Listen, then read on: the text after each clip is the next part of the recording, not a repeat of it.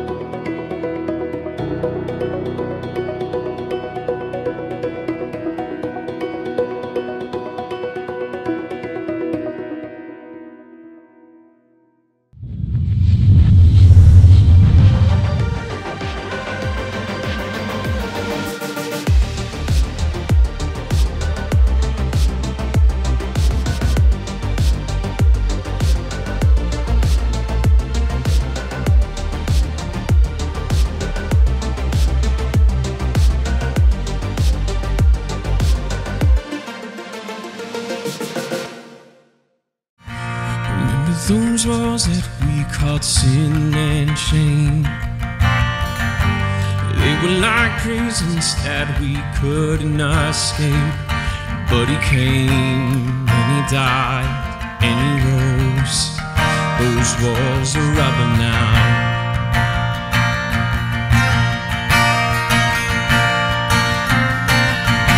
Remember those giants we called death and grave? They were like mountains that stood in our way.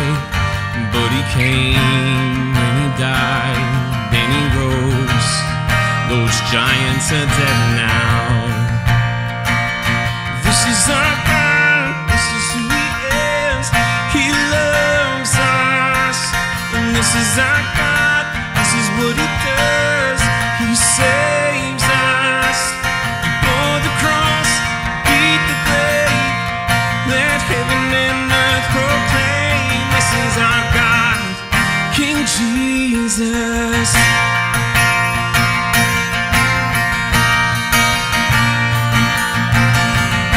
Remember that fear that took our breath away. Faith was so weak that we could barely pray. But he heard every word, every whisper. And now those altars in the wilderness tell the story of his faithfulness. Never once did he fail, and he never will. This is our God, this is who he is. He loves us, and this is our God, this is what he does. He saves us. He bore the cross,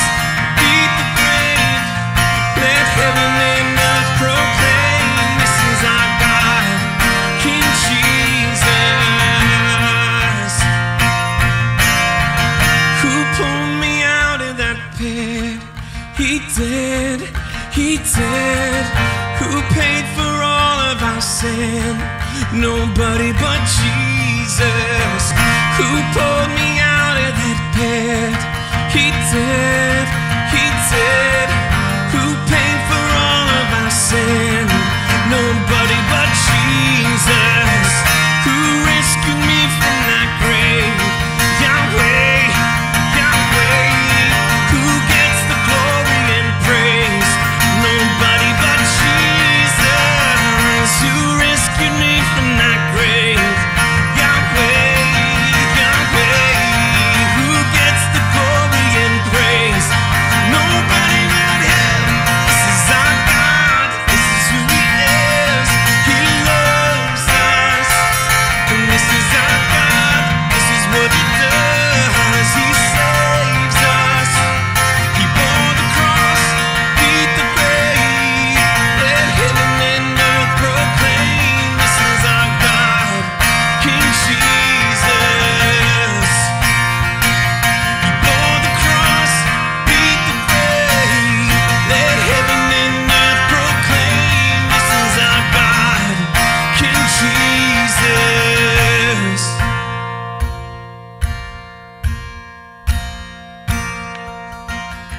Your love never fails, it never gives up, it never runs out on me. Your love never fails, it never gives up, it never runs out on me. Your love never fails, it never gives up, it never runs out on me. And your love,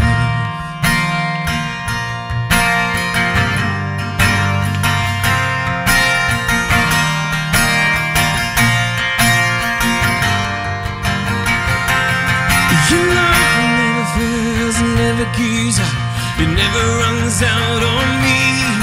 Your love never fails, it never gives up, it never runs out on me. Your love never fails, it never gives up, it never runs out on me. Your love, yes, your love,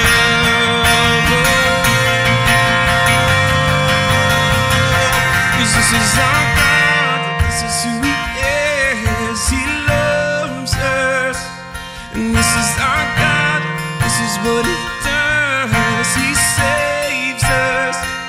He bore the cross, He beat the grave, let heaven and earth proclaim. This is our God, King Jesus.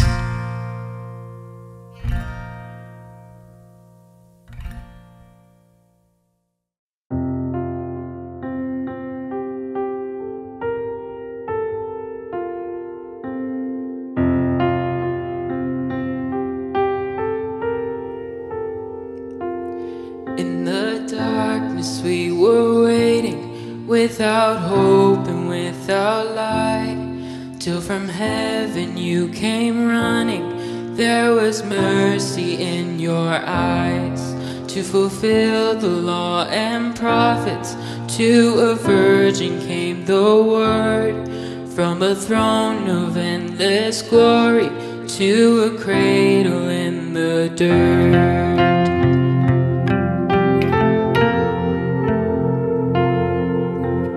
Praise the Father, praise the Son, praise the Spirit, three and one. God of glory, majesty, praise forever to the King of Kings.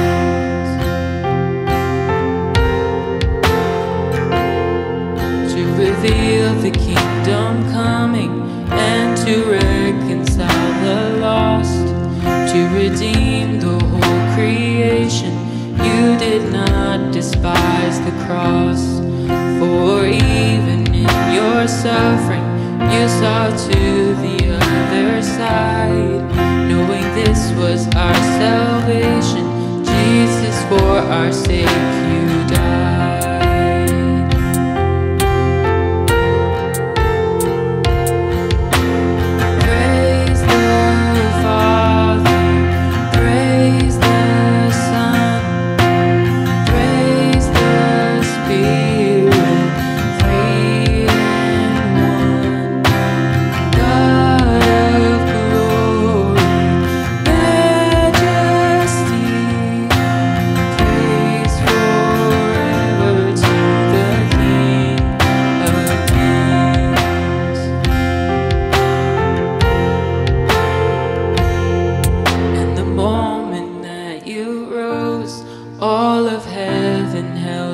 breath, till that stone was moved for good, for the Lamb had conquered death.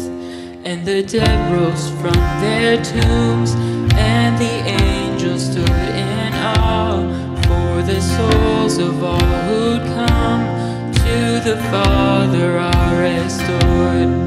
And the Church of Christ was born, then the Spirit lit the flame. Now this gospel truth of old shall not kneel, shall not faint. By His blood and in His name, in His freedom I am free. For the love of Jesus Christ, who has resurrected me.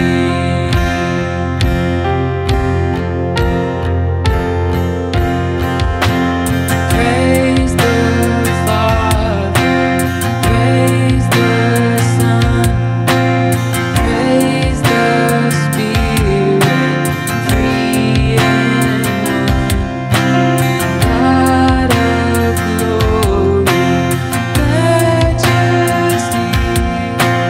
praise forever to the King of Kings. Praise forever to the King of Kings.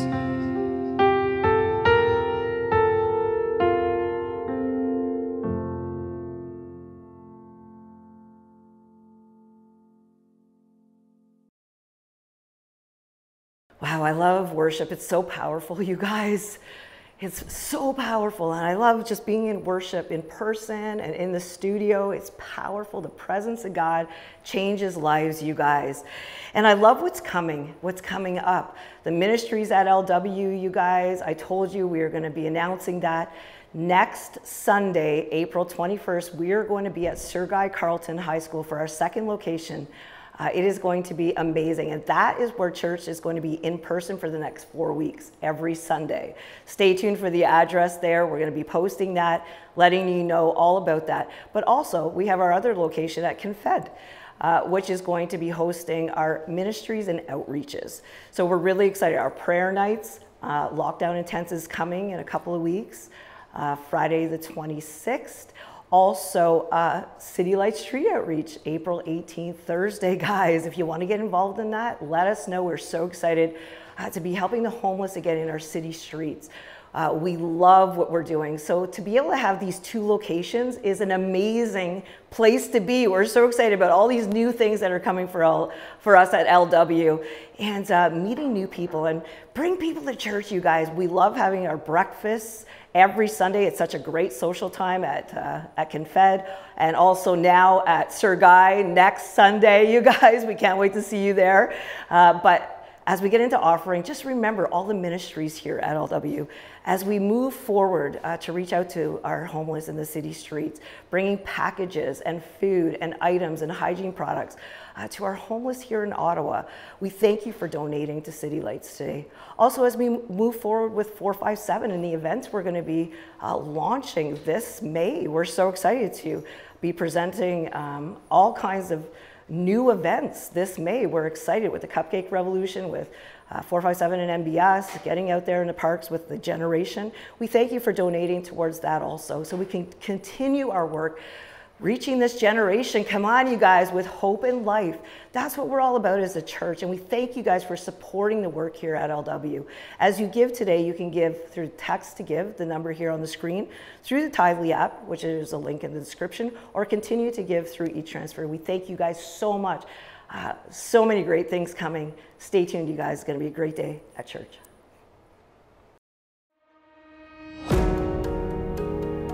For God so loved the world that he gave his only Son, that whoever believes in him should not perish, but have eternal life. John 3:16 is for the whoever's.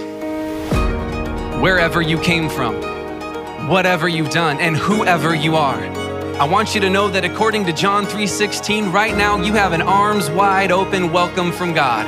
Anybody, everybody, anywhere, whoever. John 3:16 isn't just for kids. It's for hurting mothers, broken fathers, and all of us. It isn't just for t-shirts and tattoos and bumper stickers and bookmarks, because John 3:16 is not a decoration. It's a declaration. John 3:16 is an invitation to redemption, reconciliation, forgiveness, and eternal life. John 3:16 reminds us that the story of God isn't about a few special people making it up to God, but God making his way down to the rest of us, to the whoever's. John 3:16 is what God thinks about you. You are loved, welcomed, valued, seen, and you are invited. You are not half-loved, you are not unseen, and you are not forgotten. John 3:16 is for the whoever's. John 3:16 is for you. John 3:16 is for me.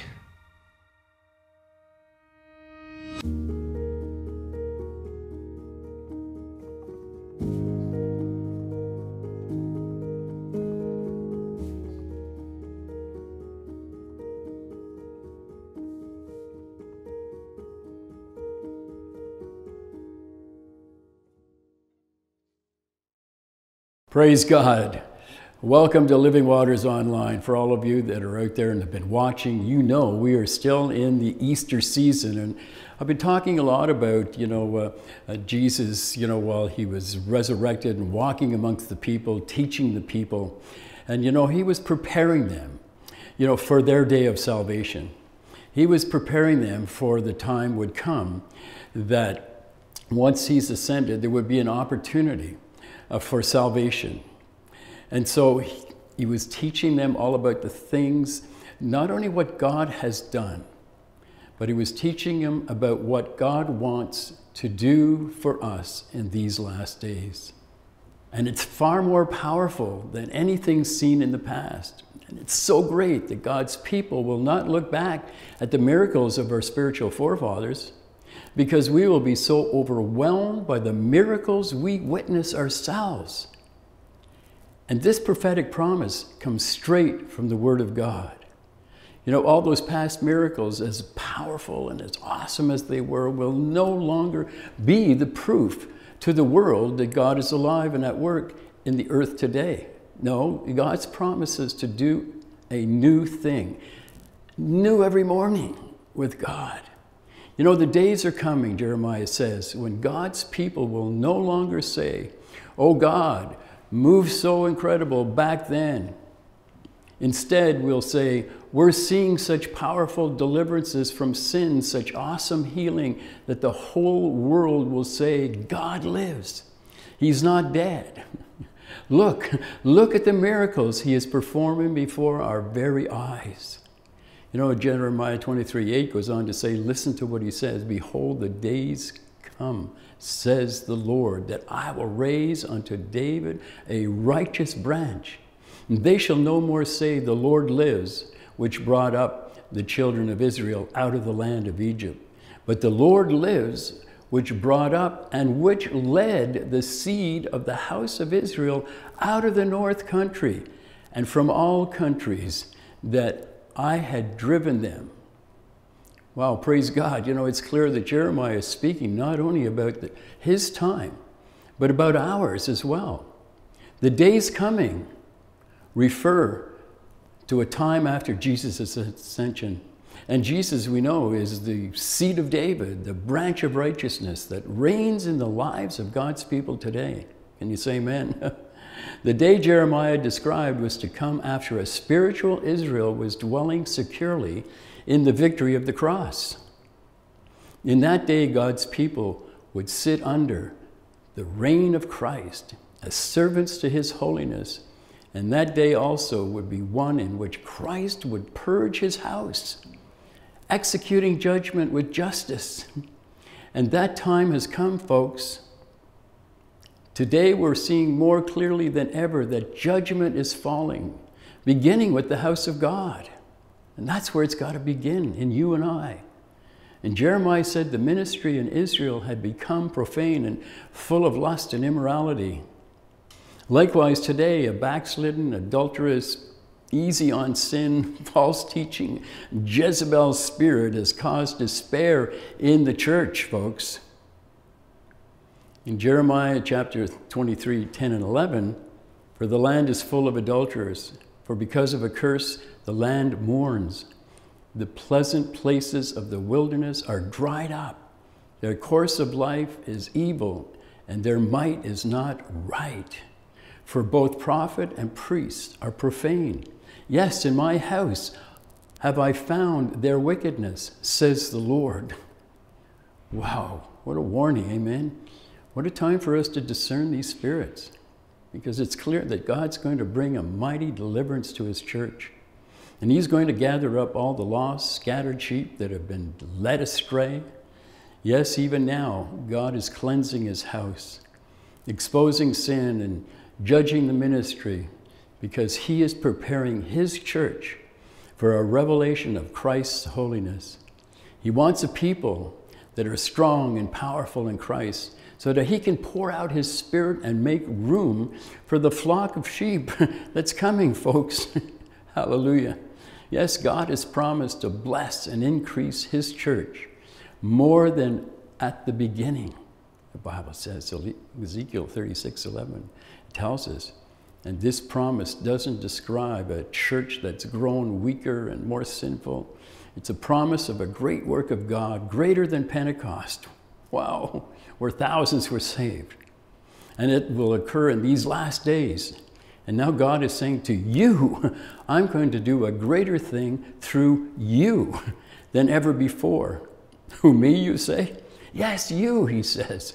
God's word makes it plain. He's got something greater and mightier for you and for his end-time church. Our very faith is built on these powerful prophetic words, folks. Yes, there's a coming revelation of Jesus Christ that has never been seen in the history of mankind. And here's the greatness of such a miracle. God is going to take the filthiest, most perverse generation of all time, a generation with the hardest hearts in history, and he's going to clean them up, folks, give them loving hearts, and turn them into a powerful and holy flock. Praise God. That's how much God loves. You know, Ezekiel 36 declares, I will increase them with men like a flock, as a holy flock. Yes, folks, God is going to save a flock, a great multitude, a mighty generation, and yes, a multitude of slumbering, scattered prodigals are coming back to him, because they're being stirred right now by the Holy Spirit. And we will see sinners from every walk of life saved.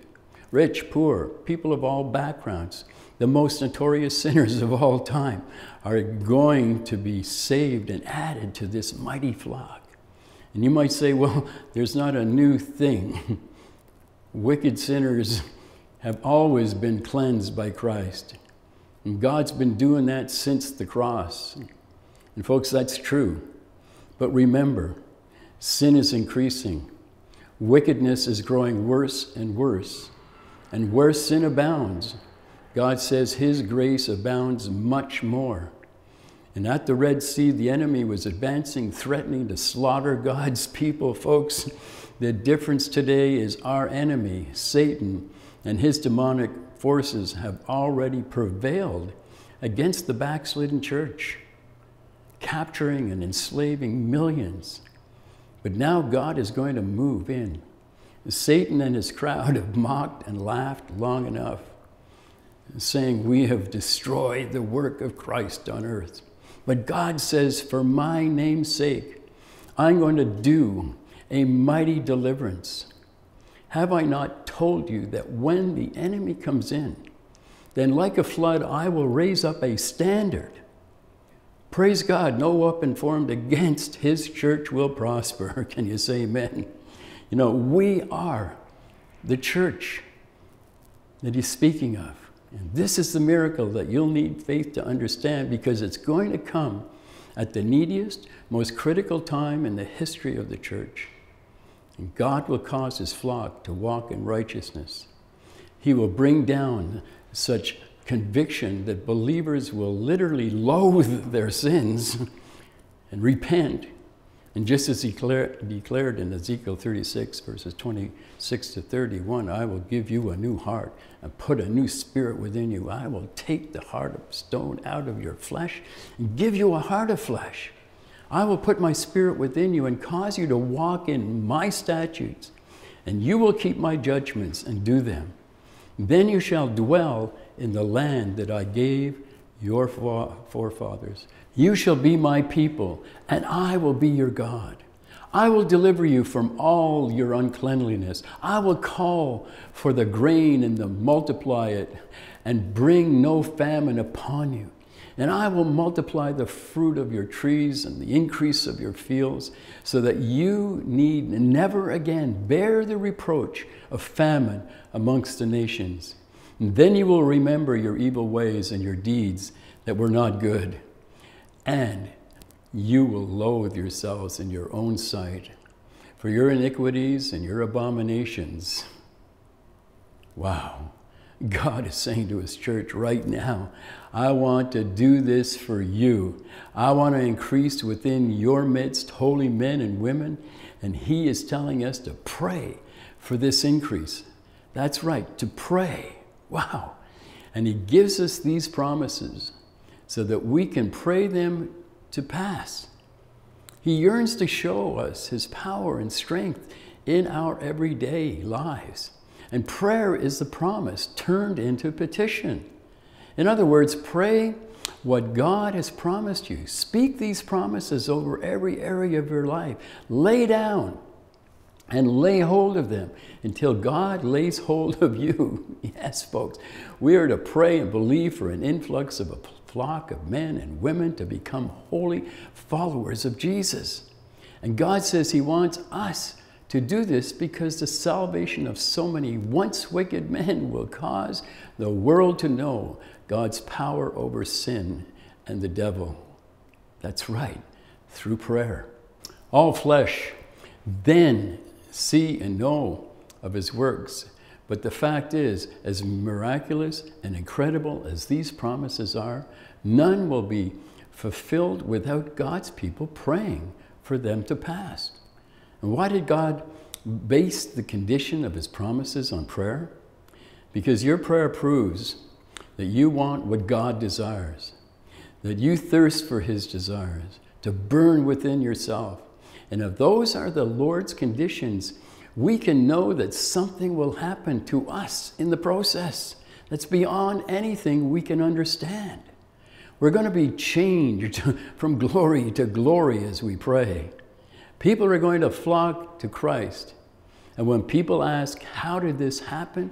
What draws these crowds? We will answer, prayer.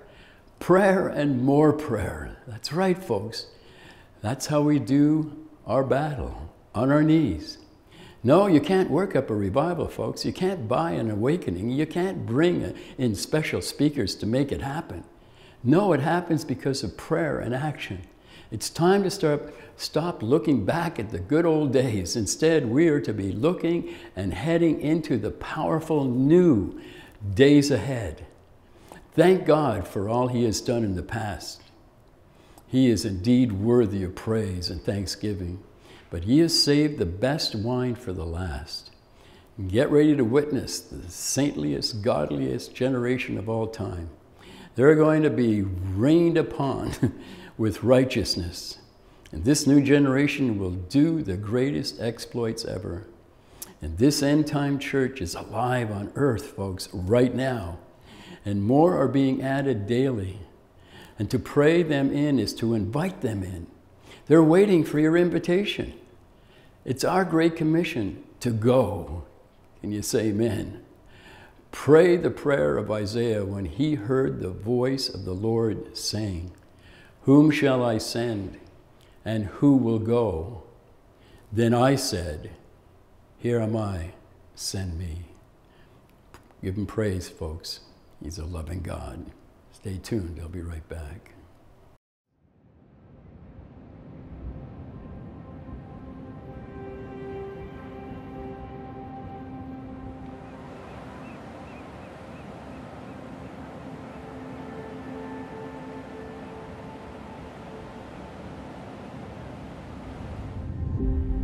People came from all over to hear Jesus teach and preach about the kingdom of God. On one occasion, a massive crowd gathered outside the synagogue to hear him speak. Like any crowd, They were coming from many different places and many different perspectives. Young and old, men and women, rich and poor. But every person in that crowd had this one thing in common. They were tired. Tired of life. Tired of religion. Tired of waiting. And so he looked out upon this multitude of people who were scared, confused, and tired, and he told them, "Come to me." And that offer still stands for every one of us. Come to Jesus. All who are tired, all who are hurting, all who feel unworthy, all who feel unloved, all who have nothing left to give, come to Jesus. Bring your burdens, bring your fears, bring your biggest regrets and your worst mistakes. Bring your broken dreams and your painful disappointments. Bring your chains and bring your addictions. Bring it all and come to Jesus. Because he will receive you and he will redeem you. He will love you and he will lead you. He will accept you and forgive you. He will guide you and comfort you. He will care for you and watch over you. He will transform you and sustain you. So all who are weary, all who are lost, all who are tired, come as you are. Come today. Come to Jesus.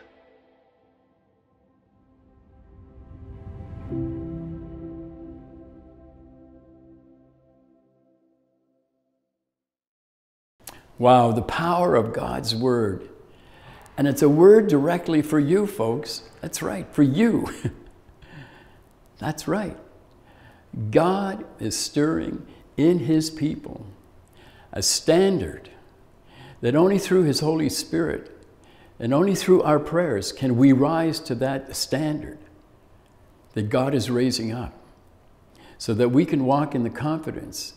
And our hearts will burn, just like the two, that were on the way to Emmaus and Jesus was following them. And they said, are not our hearts burning inside? And they were sensing that there was a presence, and it was the presence of Christ, even though they didn't recognize him in its midst. And that's the power of the presence of God in your lives, that it will burn with a desire for your friends, your loved ones, your co-workers, to know Jesus Christ as he has come to know you through salvation. And so, yeah, this is how we fight our battles, right? In prayer, because our battle's not against flesh and blood. Our battle is against the principalities that would try to block us from burning with that desire to see the will of God done in our lives. And so get out there, God is saying, go into all the world.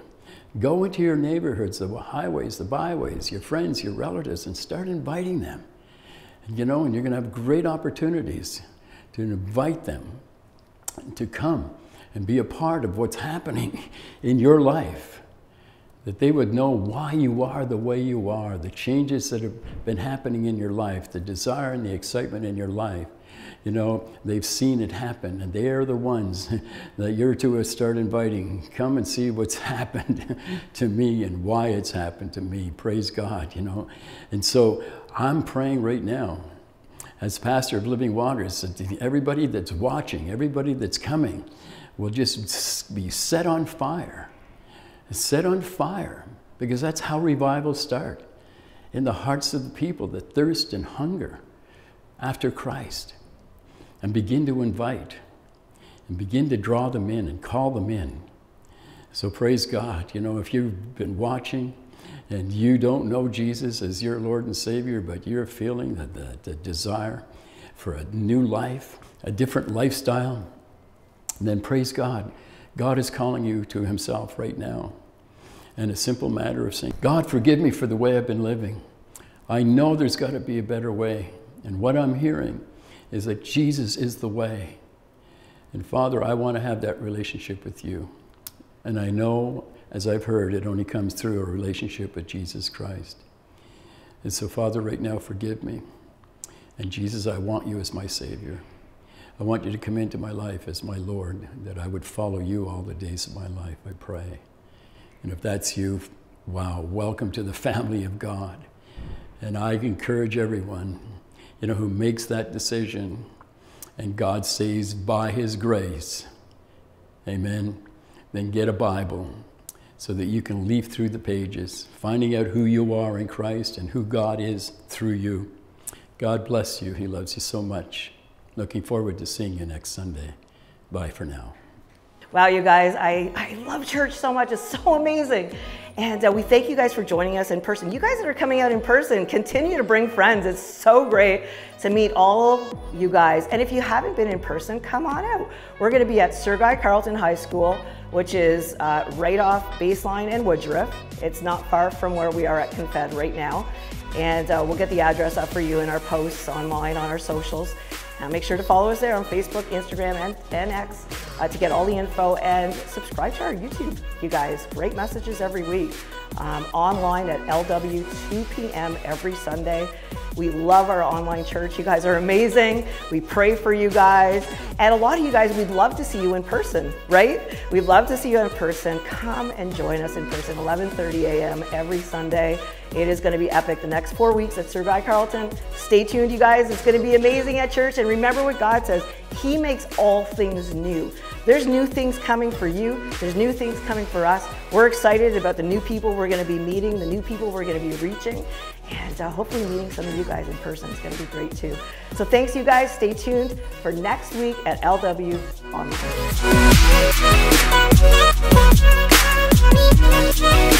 Church.